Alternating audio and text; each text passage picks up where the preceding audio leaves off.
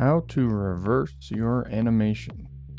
Why would you even want to do this? Well, here I have a takeoff animation, part of a jump animation, and I want to create the landing portion of the jump.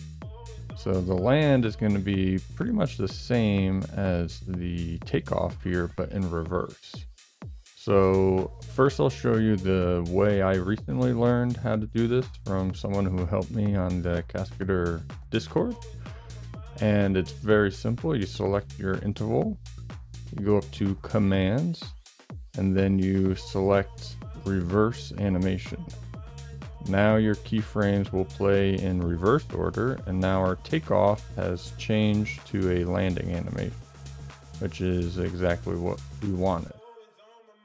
The way I used to do this was to use the middle mouse button to drag the keyframes and manually reverse their order, but obviously this is a much slower and more error-prone way to do this than using the reverse animation command.